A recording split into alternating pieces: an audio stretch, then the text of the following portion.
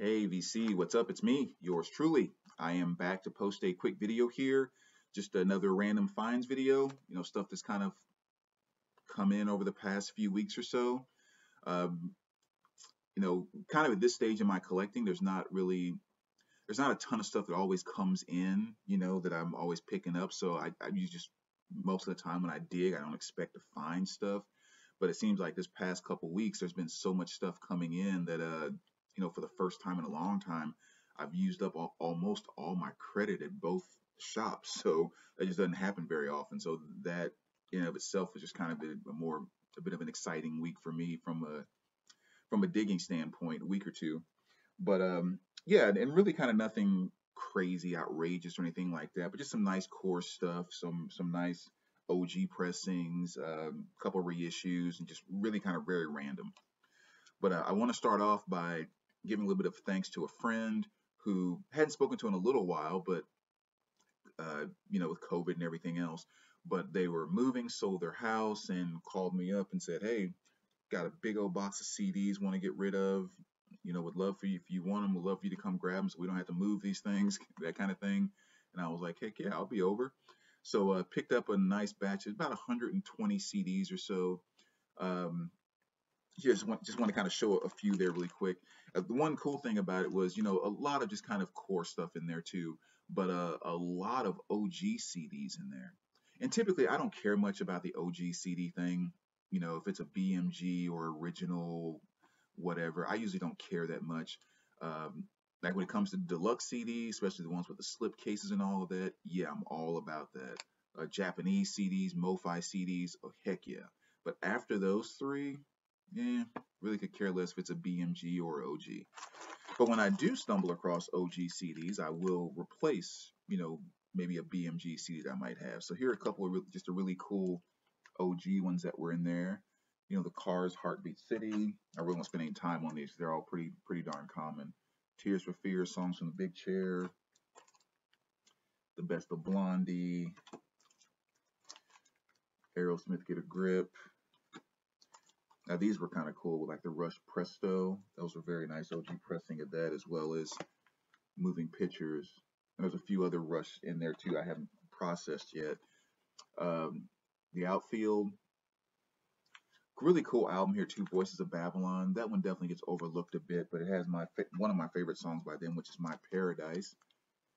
Very nice copy of Miles Davis, Kind of Blue. And this was some type of special pressing of that. I can't remember off the top of my head what it was, but anyway, uh, Best of Simon and Garfunkel, kind of the Best of Soul Asylum. There was a ton of these in there, like all the now that's what I call Music 15 and all the MTV Party to Go and all that stuff. So there's a few of those I'm definitely going to keep because there was some good stuff in there. But Creed, Human Clay, and Visions of Peace by Ravi Shankar there, which is kind of cool. I haven't really had an opportunity to get any of his stuff on vinyl or CD. I have some burnt CDs, but um, yeah, nice to finally have a piece in there. Two CD set, and I listened to both of them a few days ago, and it's a really cool album. Long album, but it's good. So yes, I just want to give her a big thanks for thinking about me and getting those CDs over because they will definitely be well taken care of in my collection. Um, but let's jump over to some of the vinyl, which is quite a few things that have kind of come in. So I won't spend a ton of time on each one, but a couple I do want to kind of say a couple things about. So we'll start off with two really exciting reissues. Now we'll talk about those for a quick second. But the first one here is Karen Dalton. It's so hard to tell who's loving you the best, or who's going to love you the best. I'm sorry. Had no idea this was being reissued for Record Store Day, just because I mean I don't get into Record Store Day anymore at all. The first 6 or 7 years when I was collecting vinyl, Record Store Days were awesome, and my ex and I we used to actually like travel all over the place for Record Store Days. But now it's just I don't know, just hearing Record Store Day is kind of a turn off for me. I don't like most of the things about it. The only thing I do love about it is what it does for stores from a business standpoint. But really, outside of that, almost everything else about it now has just become one huge turnoff for me. So record store days don't even register with me unless they need me to work. That's that's it. Um, but so I had no idea this had been reissued. But Dylan from Noble Records was talking about this album months ago because he had found a original copy of it. And Dylan knows this stuff. He always introduces me to a lot of different music. And I was like, I'm gonna check that out, based off what he said. And I went and listened to some stuff online, thought it was awesome. Went to look at Discogs and was like, whoa, the price of those things were just outrageous. So I thought, well, screw it. I'm okay with the CD on that. I just kind of want the music. The CDs were freaking outrageous, you know. So I was like, well, I guess we just won't have that one for a while. So to find out that they did a record store day reissue was absolutely awesome. And the album sounds just like the cover looks, which is awesome. And the easiest way to describe it, in my opinion, is imagine you have a flower power hippie, Joni Mitchell acoustic guitar type of female singer who's been doing all the flower power singer songwriter folk stuff, and then wakes up one day and goes, I think I'll cover some blues songs today, and just without skipping a beat, just going right into playing and singing blues songs. Like that's kind of the feel that you get from this particular album. But it's definitely different, definitely cool, and I really enjoyed discovering this album. So thanks a lot for that one, Dylan. Uh, Now the next one here too. This is one that there's very few times right now when I'm ever looking through the stacks and something makes me go, oh, just at this stage in my collecting, it just doesn't happen very often. So the fact that this album made me do that, and it's not even a pricey album or anything, it's not a grail or anything of that nature, was pretty awesome. And it was self-titled Collective Soul from 1995, and this was the 25th anniversary edition. And the reason this album made me do that is because number one, it's my favorite Collective Soul album. I've loved this album since the day it came out back in '95. And if you go back and look at any of my old videos from like 9, 10 plus years ago, and really kind of studied them, you would find there's probably about 15 or 20 albums that I repeatedly talked about. I wish they would press on vinyl. What I would do if they would actually issue it on vinyl. And this was one that always popped up in that conversation for me. So again, had no idea it had been pressed, and just to be digging through the stacks and all of a sudden see that pop out, I was like, oh my gosh, finally. So again, my favorite album by them, songs like The World I Know, December, Where the River Flows, just fantastic, fantastic album. I wish they would go back and issue/reissue their entire catalog, because I think Collective Soul, which is a fantastic band in my opinion. But so happy to have that. I think there was one pressing that was on like turquoise vinyl or something like that, and then the black vinyl pressing. And I think the turquoise one was a UK. I think. Don't quote me on that, but I think it was. But yeah. And something in my vinyl sense, like my spidey sense, something in my vinyl sense tells me this is going to be one of those albums that 2 years from now, 3 years from now, it's going to be out of print and it's going to be going for like $300, which is why I haven't opened it. I mean, I listen to the CD all the time, so I mean, I'm comfortable with how much I get to listen to the album. So I thought, yeah, I'm gonna keep that shrink on there for a little while and just be very, very happy that's finally in the collection. But I love it. Just even seeing that on a 12 by 12 cover just makes me happy. So that was a very exciting pickup right there.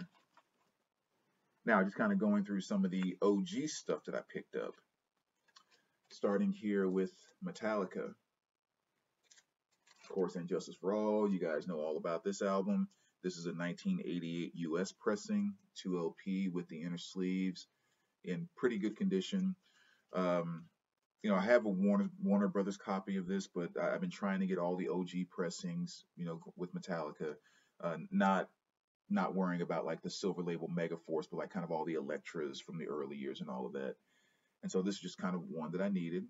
And right now I'm really close because all I need is I need an OG pressing of Reload and an OG pressing of the Black Album. Like right now I have reissues of both of those, but then my OG Metallica will be complete. And it's kind of funny because it really made me think. You know, we were having some conversations about this at the shop the other day. You know, I started collecting vinyl. Like, I'm not one of those guys that's been doing it for 30, 40 years since I was a kid, that type of thing, like some guys in the VC have. I started, you know, not too long ago. Let's just put it that way. But basically, I started collecting right about 4 or 5 years before the resurgence really kicked in.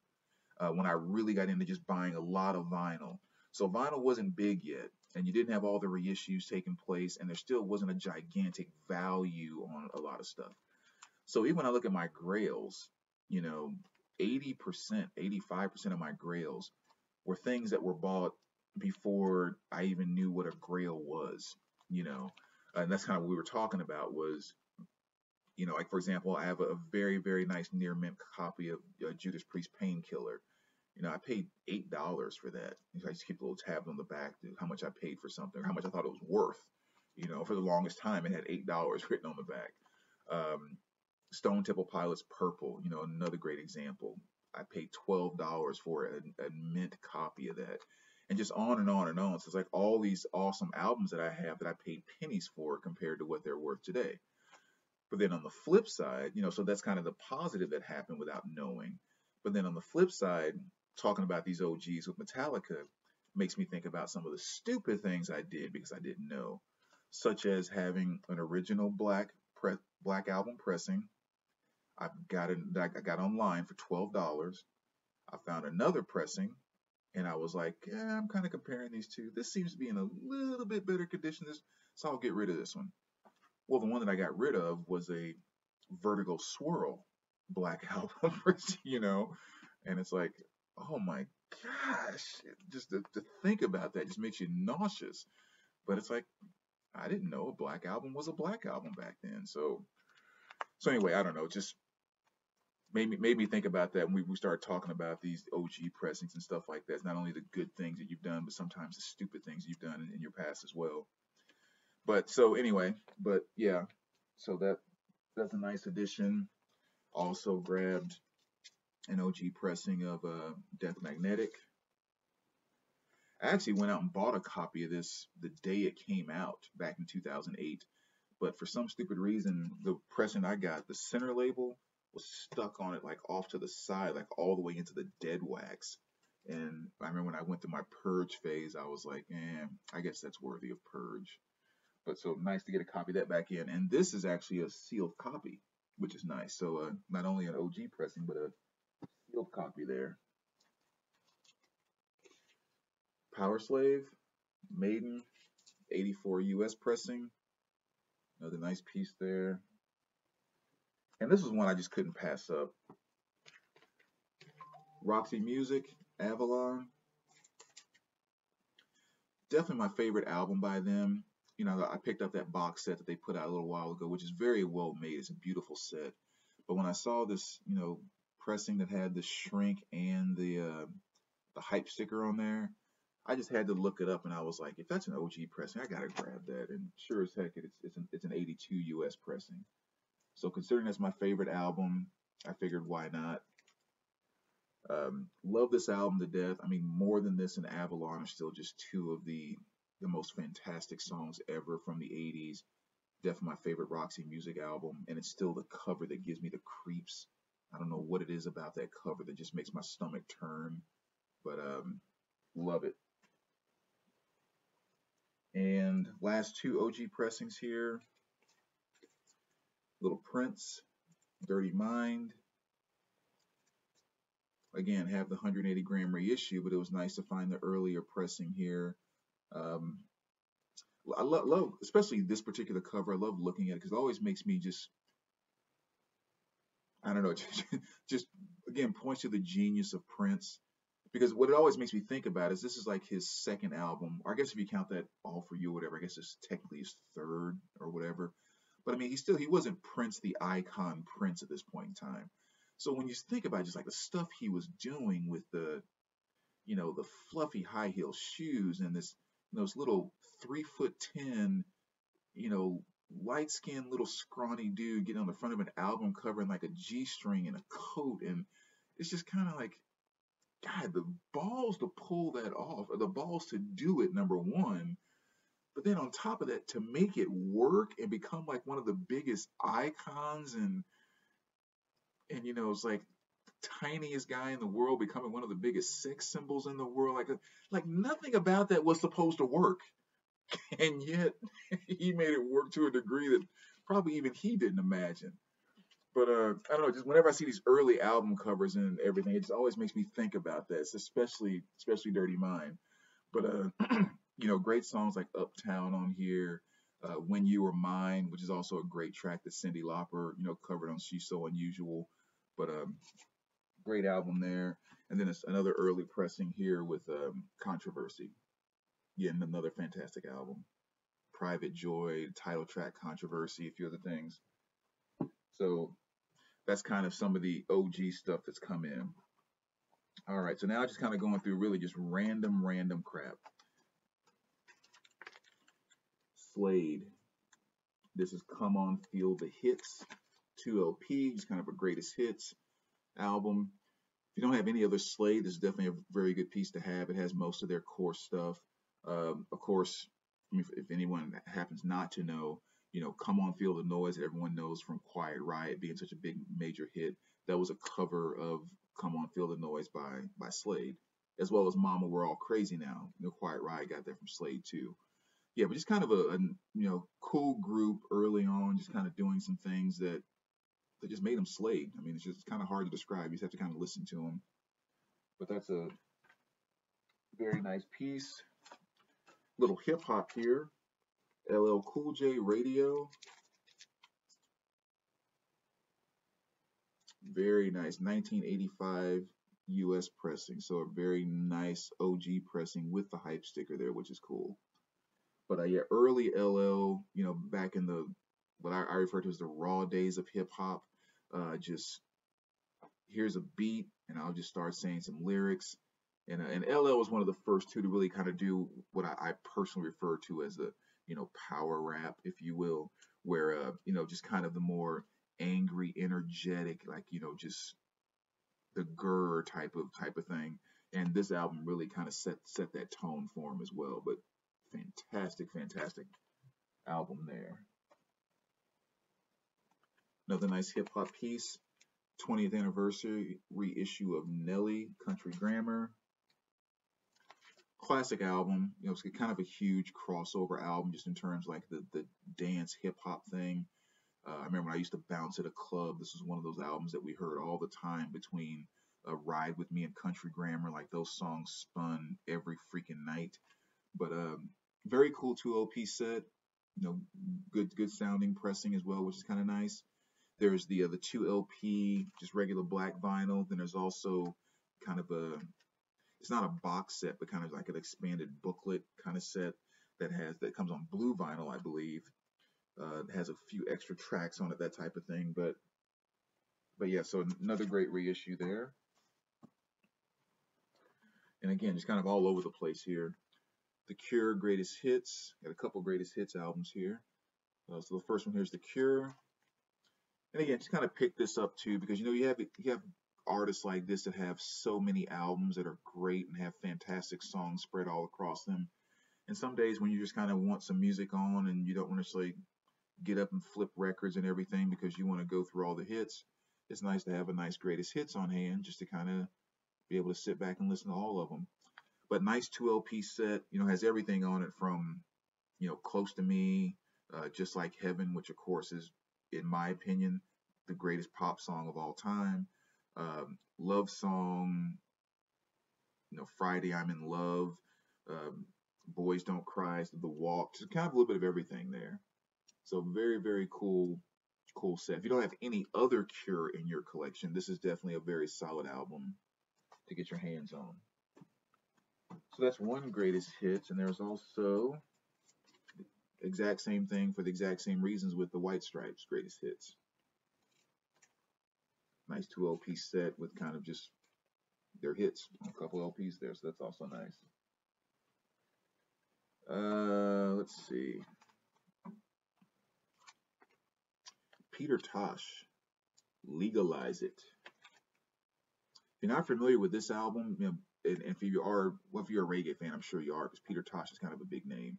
Um, Peter was part of, Bob Marley and the Wailers and all of that. I mean, that's the vein that he comes from. So the skills and the type of music and the level of perfection he was used to being around. And this album kind of takes off in that same vein. But yeah, just one of my favorite reggae albums. You can see him sitting in the middle of a field of marijuana, legalize it. So funny. But yeah, fantastic album. Just found this for like $5, which was very awesome. Very, very nice condition. And staying on kind of the reggae theme, there's one other one here, which is Bob Marley and the Wailers. This is Babylon Bus. This is the 75th anniversary, which is insane. I can't, that's not 75 years old.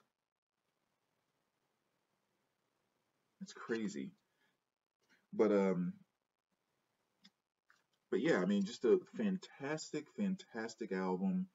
I'm not a huge fan of live albums, which you've heard me say that a number of times over the years. But this freaking album just really captures what made Bob Marley and the Wailers so special, especially live. Just such a powerful album. You really feel like you're there at the concert.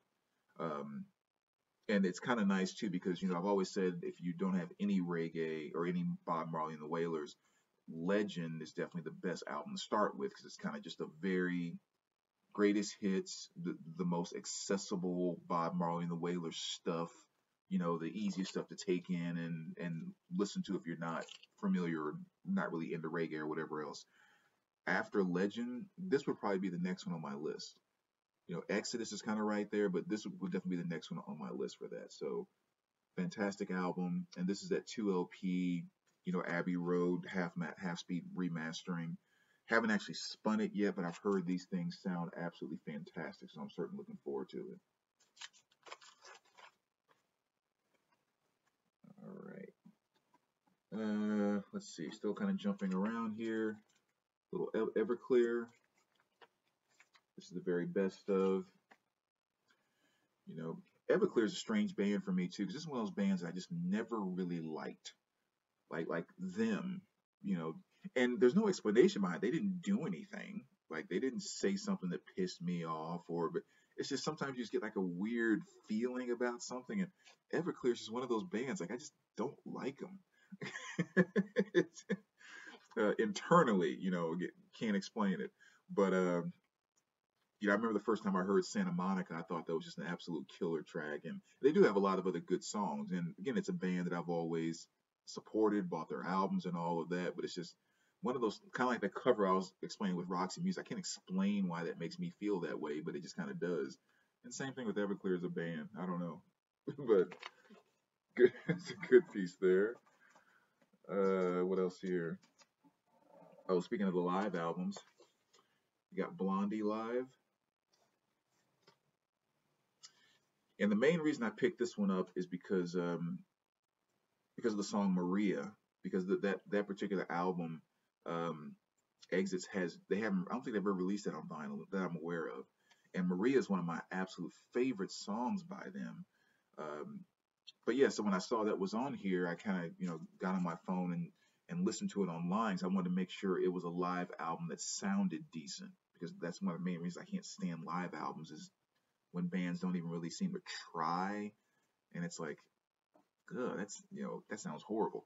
But the couple of tracks I checked out, including Maria, sounded pretty good. So I thought, okay, this is a live album. I'll give it a try.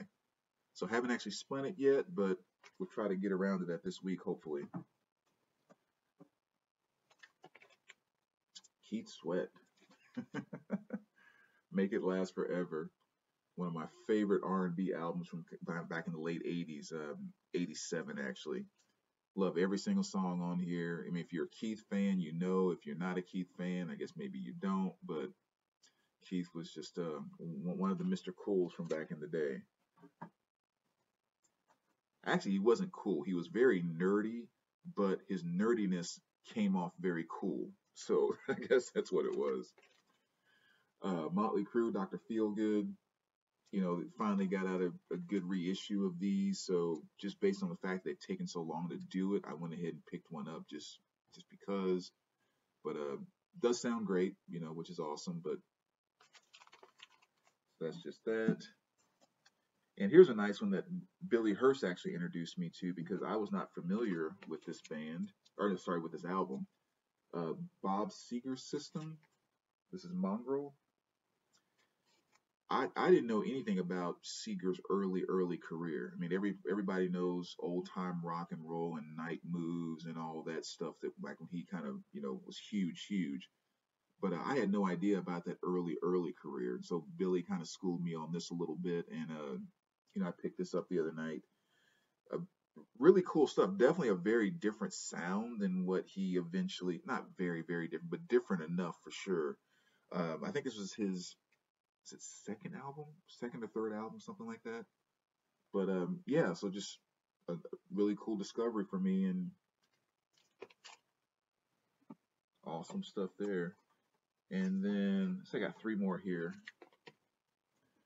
Contours, Do You Love Me?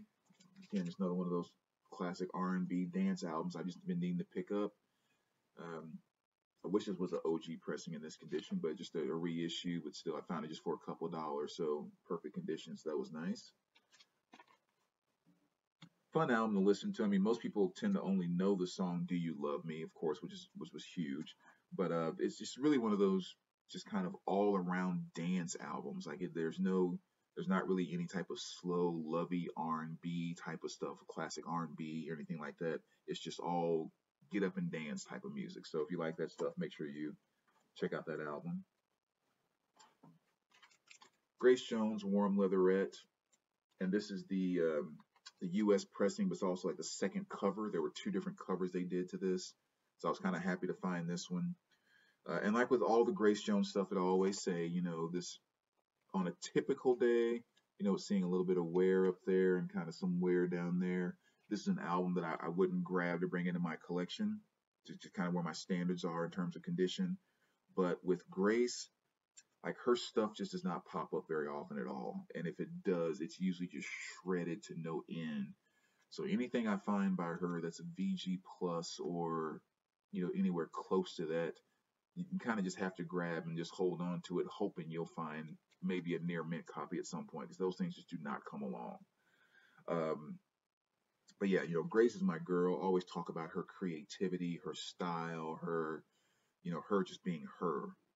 You know, so that was a great pickup as well. And then a couple nice jazz pieces. Blue World by John Coltrane. This has been out for a while, actually. I just never really grabbed it out of the shop. But yeah, as I said here, it's just kind of some previously unreleased music. Some stuff was just like different takes from things on other albums and all of that. So definitely all still back in his traditional jazz realm. Like nothing on here flows into his free jazz and more experimental stage, which I really tend to like myself. But Coltrane's the man, period. And of course, the one and only Donald Byrd. And this is Chant from 1961. Now, this is one of those new tone poet pressings. So I haven't actually had a chance to spin it yet, but I've heard absolute wonderful things about them. So this is kind of my first taste of what the tone poet pressings are like, and hope if I really enjoy it because I would really like to pick up some more of these too because they're pretty awesome pressings from what I've heard. But Byrd's the man. Everyone knows him. Absolute legend in the jazz world. So all right. So there you go, VC. That's kind of that's the update in terms of things that have kind of come in. So as always, thanks for watching. Thanks for tuning in, and we will talk to you soon. All right. Take care, guys.